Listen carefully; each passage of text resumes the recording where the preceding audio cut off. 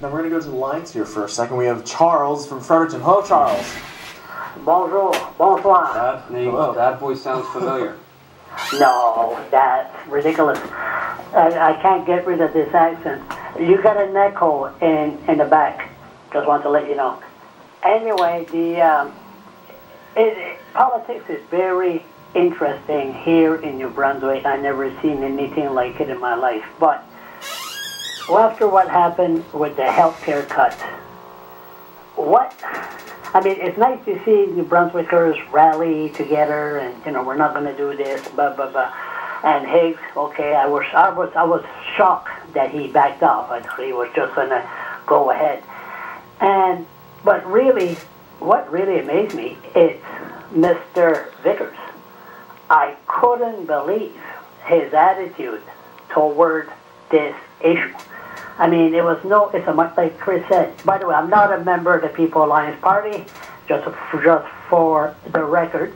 The way that Kevin Vickers' attitude toward, like his face and eliminate, I mean, these are not officers, these are MLAs.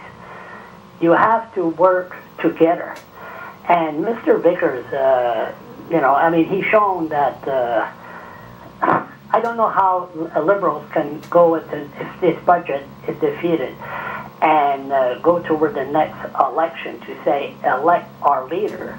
He has no experience. And Kris Austin and David Cohn have shown the revolving door, red and blue, red and blue, red and blue. Come on. I mean, Jenica Atwin, the MP of Fredericton, I mean, she's doing a wonderful job. So it's time for people to realize, never mind, especially my Acadian sisters and brothers from the North Shore, my great-great-grandfather voted Liberal. I'm going to vote Liberal also. They have to get their head out of the sand and say, hey, enough is enough here. Good point. And, I've used the example before. I was raised in a home where my dad was a strong PC, part of the PC Association, so I had the conservative roots. And then my stepfather, his family came from very strong liberal backgrounds. So I understood both sides of the equation, but what I can tell you is all of them are very much open to different views, and they've supported me in what I've done as a new party, because I think they, along with a lot of other New Brunswick, like Charles, is realizing that there's this red and blue game back and forth. It's not working for New Brunswickers, and we need some different voices in there, different perspectives, and again, to have those checks and balances. So I think, Charles, you nailed it, as far as I'm concerned.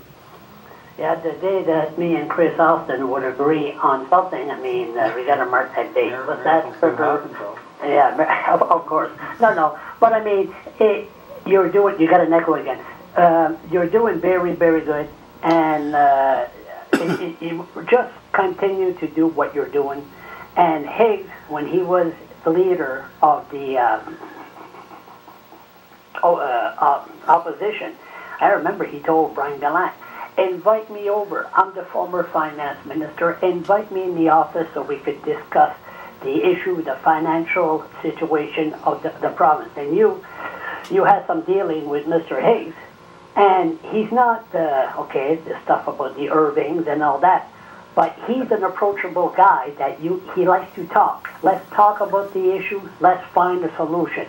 And what Kevin Vickers did this week, I hope New Brunswickers, the Acadian, les Acadiens, see through this guy, because this guy goes in power. Oh my God, we're in trouble. Okay, you guys have a good night. Thank you very much, Charles, for calling in. Good point.